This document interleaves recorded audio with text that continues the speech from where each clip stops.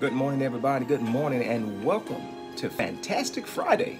What a blessing and an honor and a privilege it is once again to be able to come into your hearts and come into your homes. Good morning, everybody.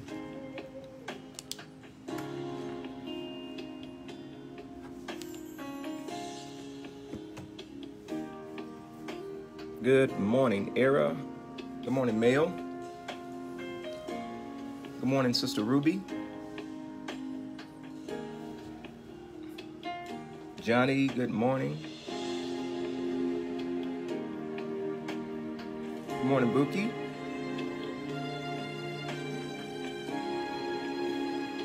Shirley Tate, good morning. And Denise, good morning. Sister Betty, good morning. What's up, Brother Justin?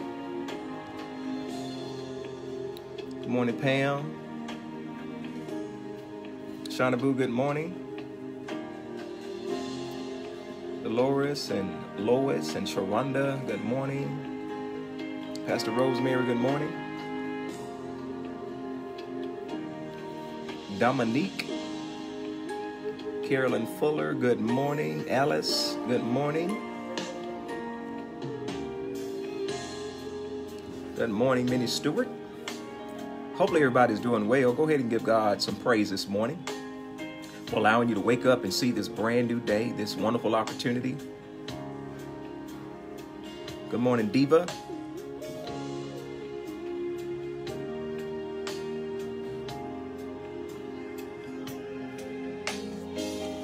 Dorothy, good morning. Aretha, good morning. I would go ahead and encourage everybody right now to proclaim victory in Jesus. Since God woke you up, you might as well proclaim victory. Amen. Brother Roosevelt and what's up, Kenny Ray and Aunt Jean and Sister Tanya. Yeah, go ahead and share this if you don't mind. Thank you all so much. I see Sister Ruby just shared it. Cousin Jackie. All right, guys, we're going to go ahead and get it kicked off this morning with prayer. Father God, we thank you so much for another day that you've granted unto us. And we appreciate you, Lord God, for your strong hand of protection. Your guidance, Lord God, is appreciated. And God, we thank you for this fantastic Friday. Whatever comes our way, whatever situation that may arise, Lord God, we are putting our firm faith and our trust in you, knowing that we are the victors, Lord God, and not the victims. You created us, Lord God, to be conquerors and not to be defeated. And thank you, Lord God, for allowing us, Lord God, to go through the Gethsemane experience while we pray profusely. We believe by faith that you're going to allow us to atop our situation, to elevate above our problems, Lord God, to be able to win victoriously, Lord God. And we absolutely, unequivocally, Lord God, unapologetically, we proclaim victory on this fantastic Friday, Lord God. We know, Lord God, that the enemy is hot on our tracks. We know, Lord God, that situations, Lord God, are around us, and we are feeling the weight of all the burdens, Lord God, that is going on in the earth, sickness and disease and pandemics, Lord God, financial woes, confusion in our marriages and families and our relationships, on our jobs, whatever the case may be, Lord God, we are still trusting in you because you are in complete control. You are sovereign. And God, we love you today, Lord God. And we magnify your name, Lord God. And we appreciate you for this wonderful little talk with you, because just a little simple conversation, a little convo with you makes everything all right. We love you now, Lord Jesus, and we honor you. Amen. Amen. Amen. Yes. Yes, My Heart Sings is a song. My Heart Sings. Good morning, everybody. Good morning.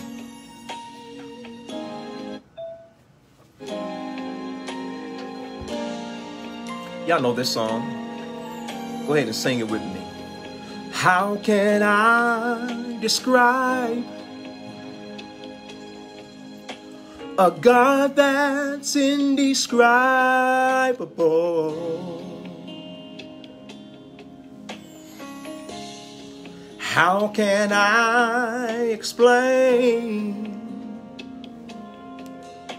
a love that's unexplainable? I'm at a loss for words. Anybody ever get speechless? Oh, my heart sings, oh.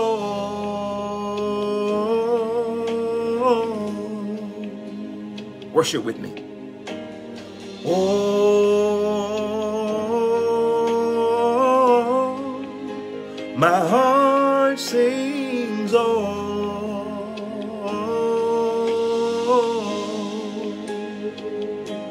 Amen. Sometimes that's all you need to say when you're fighting your battles. Oh, hallelujah. How can I describe? How can we truly describe a God? A God that's indescribable. How can I explain a love that's unexplainable? I'm at a loss for words. Oh,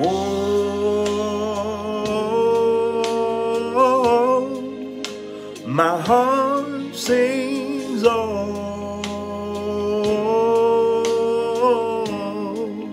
Come on, somebody shout, oh, with me. Oh, my heart sings, oh.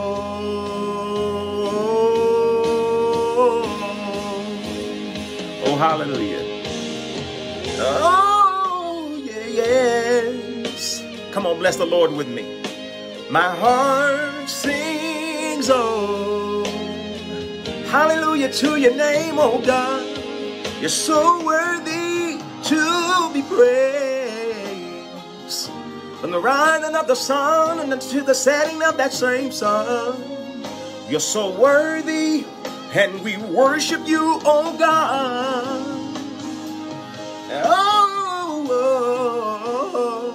Oh, hallelujah. I can stay there all day. You know I can.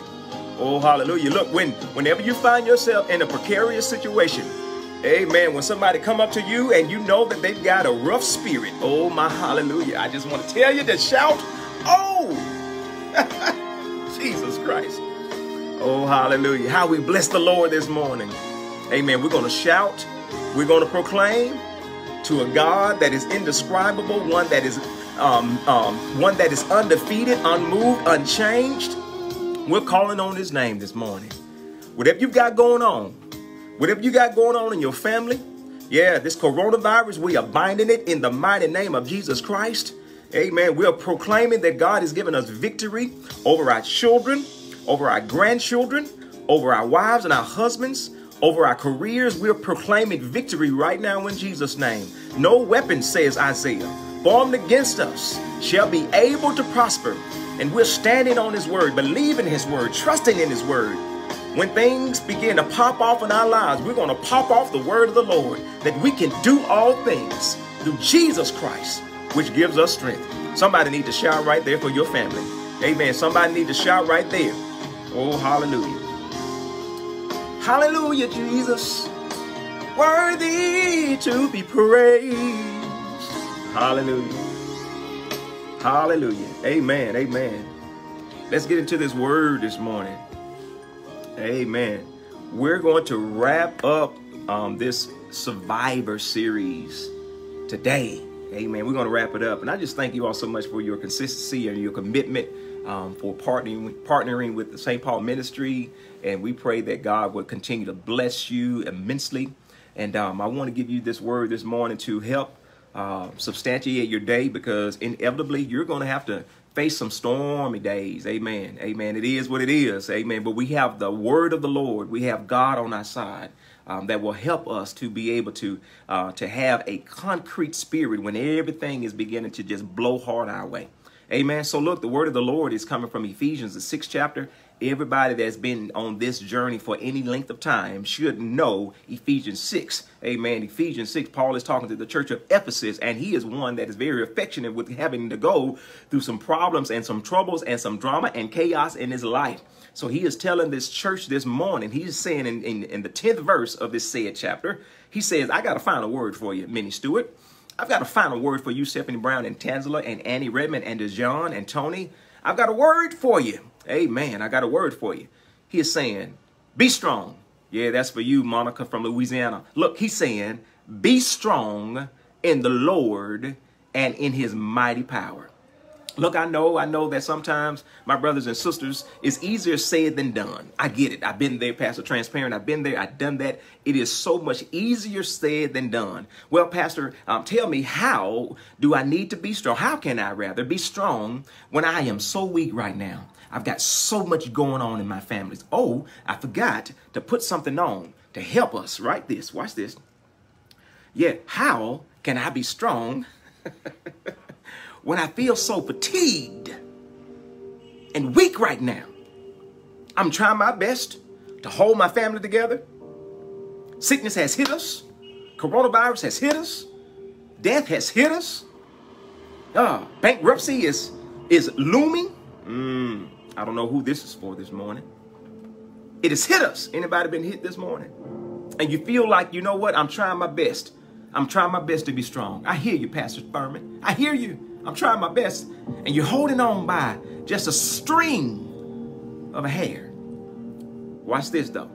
I'm going to give you some help. He says, be strong in the Lord. See, there it is. See, there it is. See, if you're operating in your own strength, that's why you're so tired. Oh, my God. If you're trying to do it by yourself, unconsciously, unawarely, many times, we are doing it by ourselves. Oh, hell. Oh, hallelujah. I felt that.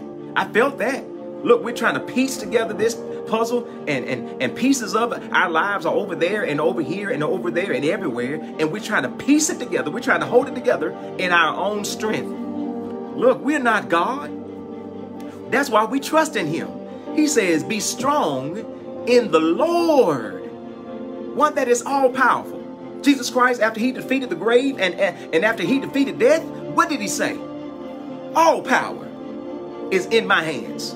Oh, hallelujah. That's why we need to be operating in his strength. That's how we're going to survive today alone. We need to operate in the Lord's strength. He says, not only be strong in the Lord, but also in his what? Mighty power. Yeah, look, when Jesus Christ took the keys from hell and the grave, he looked at it. He says, where is your strength now?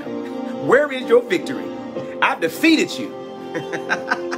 That's why we need to put our firm trust in the Lord. Come here, Proverbs.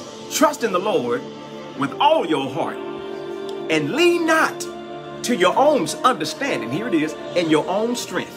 Oh, hallelujah. In all your ways, you have to acknowledge him, and he will orchestrate and guide your steps. Yeah, he says, be strong in the Lord and in his mighty power. And here it is. Here it is. Let me give you some more. Let me give you some more. Verse 11 says this: if you want to be victorious, if you want to win, if you want to survive, this is what you got to do. Look, and I know, look, I'm about to show you something. These things, this mask right here is uncomfortable.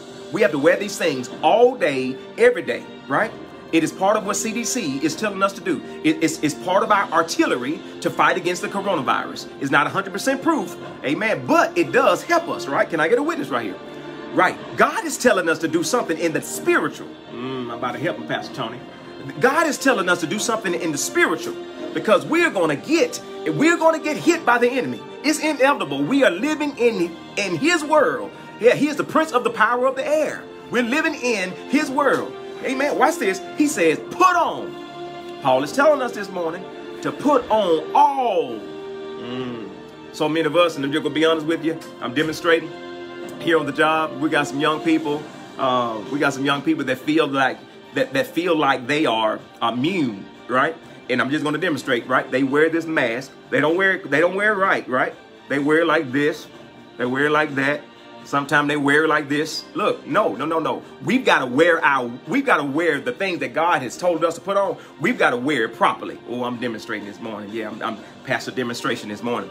He says, put on all of God's armor so that you will be able to stand firm against all strategies of the devil. Oh my God, I'm helping somebody this morning. Stephanie Brown, am I helping you? Am I helping you? You need to go ahead and shout and share right now, because somebody is in the fight of their life. Go ahead and shout and share. Watch this. He said we got to put on all of God's armor if you want to be victorious, so that you will be able to stand firm against all the strategies of the devil, because he has some schemes. He is a trip, you all. He is notorious for creating drama. He is notorious. Look, the devil does not care what age, how old. He does not care if you got money, if you are broke. He does not care about any of us. And I question even in my life why I was on his side at times. Oh, Jesus Christ. Why I got caught up in the vice grips of Satan's claws.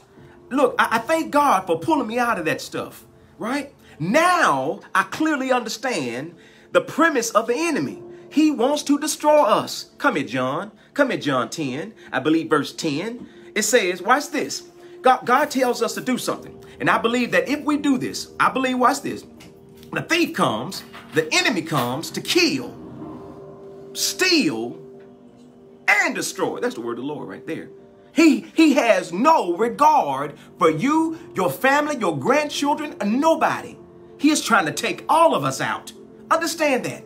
Understand that. And when we get on his side, we are giving him more power. Jesus Christ. Y'all need to share this with some of your family and your friends that you know that are in some jacked up situations, right? Because the more we give him our attention, the more powerful he gets. But watch this. We need to put us, the Christians, the people of God, oh my God, that's on the front lines of this spiritual battle. He says we need to stand firm by putting on all of God's armor, right? Because watch this, we are not, Paul says to this church, we are not fighting against flesh and blood enemies. We're not fighting against flesh and blood enemies. This enemy that we're fighting, just like the coronavirus, it is invisible. My. We're fighting against a devil that is unseen. Now, he operates in people that don't have a regard for him. He operates in unsaved folks. We see him rise up in unsaved folks. We see him, right? But we're not fighting. We're not fighting people. We're fighting the spirit behind the folks. Oh, hallelujah. And we got an antidote for that too. He says we're not fighting against flesh and blood enemies, but we're fighting against evil rulers with an S, evil rulers and authorities with an S of the unseen world, against mighty powers in this dark world, and against evil spirits in the heavenly places. Look, Job is one that you all know his story. You all know he had a real life situation, and he was just doing his own thing, taking care of his family, getting up every day, praying over his children, right? He said, God, if my sons and my daughters, did anything, if they've sinned against you, God, please forgive them, right? He is one that loved the Lord, one that trusted in God, and God blessed him because of his obedience. But like I told you guys yesterday, it does not matter how obedient you are, how rich you are, how wealthy you may be, and how you've accumulated a whole lot of stuff, and even how saintly you are, the devil will still find you. Watch this. He said that's why we've got to put on all of this. Put on all of what? Put on all of what? Here it is. Because understand, you're not fighting your husband, your wife, your sister, your brother, your boss. You're not fighting any of those. You're fighting spirits. Therefore, here's a word. Here's a conjunction. Verse 13. Therefore, put on every piece of God's armor, not your armor. See, so many of us want to use our pink tornado as a weapon against somebody else. Yeah, our pink tornado, this tongue is an unruly evil, full, as James says, full of deadly poison itself. Right? So if we're trying to fight fire with fire, it's not going to work. Can I get a witness, Pastor? You got it. Jesus Christ. We can't fight fire with fire. right? We've got to fight fire. We've got to fight the fires of this world with the word of the Lord. Yeah. Therefore, we got to put on every piece of God's armor, not your armor, not your switchblade. Jesus Christ. And folks, look, and there's some body of Christ that know how to use that switchblade, Pastor. Jesus Christ. Y'all know how to use that switchblade. You look, put that thing down. Jesus told Peter, oh, Peter, if you live by that thing, you're going to die by it. So put it up, right? Watch this. Amen. He says, you don't need to be fighting with your armor. You need to be fighting with God's armor. So you will be able to resist the enemy in the time of evil. Amen. Yeah, there's the word right there. Then once you put on his whole armor, once you put it on, he says, then after the battle, because I'm going to tell y'all something. Oh, my gosh. There are many times that I go home and I'm just mentally drained, right? Mentally drained, just spiritually depleted because I poured out everything that I possibly can, right? God has allowed me to be able to manage a beautiful group of people here on my job. And it gets crazy at times. And I know that many of you know it gets crazy at times, right? But watch this. Watch this.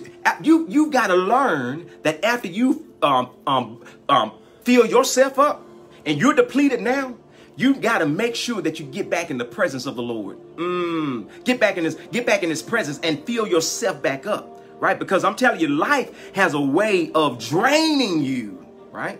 He said, you've got to put on God's armor, because then after you're able to stand, after you fought that battle, after you was able to win that war on your job, he says, after the battle, you will still be standing firm. Oh my God, that's a word for somebody this morning. You'll still be standing firm. And then he says right here, verse 14, stand your ground. Oh, that's a word for stand your ground. Stand your ground. Look, that doesn't mean that you have to stand, toe to toe with your enemy all the time. You just need to just stand your ground. Paul said in another passage of scripture, he says, when you have done all to stand, stand again. That's the word right there. Stand your ground. And this is how you stand your ground, right?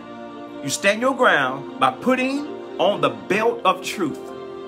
John 8:32 says, you shall know the truth, and the truth shall set you free. He says, put on the belt of truth, because there's going to be many lies that are being thrown at you. The devil is going to throw darts of lies and darts of deceit and darts of darkness. He's going to be throwing darts at you, darts of sickness. He's going to be throwing all type of darts at you. He says, but you got to put on the belt of truth. And then he says, put on the body armor of God's righteousness. Put your righteousness on. Yeah, put it on before you leave the house. Put it on, right? He says, put on your shoes. Put on the peace that comes from the good news, that you will be fully prepared. Yeah, you got to get the good news. The good news in the Greek is a word called euangelion. Yeah, that's the good news. Good news that Jesus Christ is alive, right? Yeah, put on your shoes, put on your peace that comes from the good news. And then in addition to all of these, he says, hold up the shield of faith. Look, in addition to all of that, hold up the shield. Yeah, put on your shield of faith. Yeah, because the devil is going to try to throw all types of doubts in your mind. Oh, God is not for me. God is not with me. He's forgotten all about you, Diva. He's forgotten all about you, Zenoria. He's forgotten all about you, Melanie. Yeah, you got to put on your shield of faith. Yeah, hold that shield up. Yeah, hold that shield up like Captain America on the Avengers. I love that series. Hold up your shield. Amen. Watch this, because when you hold up your shield, the devil, you will stop the fiery arrows of the devil. Because think about it. If you leave your house without putting on this full armor, think about how many times you get hit. And then how many times stuff come out of your mouth that shouldn't come out of your mouth. Oh, you know what? You did meant to say that. Because out of the abundance of your heart, the Bible says your mouth gonna talk. Watch this. He says, put it on. He says, put on salvation as your helmet and take the sword of the Spirit, which is the word of the Lord. Now that's the real switchblade right there. The sword of the Spirit, which is the word of the Lord. Yeah. That's how you cut the devil. That's how you slice him up, right? By being godly, Many times Jesus Christ, when he was going through his most grueling moment, he didn't say a mumbling word. He took a lot of stuff. I hear my father-in-law, I hear him this morning. Amen. He talked to me about 3 or 4 times yesterday. Amen. I appreciate my family. And I appreciate having warriors on your side. I appreciate people that are lifting you up and encouraging you, right? Because watch this. We are all in this thing together, and we all need to embrace one another. Because if you are down, I need to be lifting you up. And if I'm down, hallelujah, I need somebody to help lift me up. I need you and you need me. We all are in Christ's body. He says, stand your ground, son. And many times standing your ground is being just like Jesus Christ and not even saying a mumbling word. And let God fight your battle. Oh, my God. Oh, my God. Is he not one that is able? Is he not one that is victorious? Is he not one that will be right there when you need him most? He says, watch this. He says, take the sword of the Spirit, which is the word of God. Pray in the Spirit at all times, on every occasion. Stay alert and be persistent in your prayers for all believers everywhere. And then I love this. I love Paul's. I love Paul, what he said in verse 19. He says, watch this. He said, pray for me too. Hey, man. Hey, I need the 8 or 6 of you guys that when you think about Pastor Therman and Pastor Tony, yeah, pray for us. Pray for us. He said, pray for me too. He says, watch this. I love this. He said, ask God to give me the right words so I can boldly explain God's mysterious plan that the good news is for Jews and the Gentiles alike. He says, watch this. He said, Paul says, I'm in chains. I'm in chains right now. I'm locked up for preaching the good news. And many times I know that you feel like you're locked up and you're bound and you're in fetters and chains. He said, I'm in chains. But guess what? Hallelujah. I feel the presence now. He said, I'm still going to preach. He said, I'm in bondage in an uncomfortable place. But the brother said, I'm still going to preach. I'm still going to serve him. I'm still going to worship.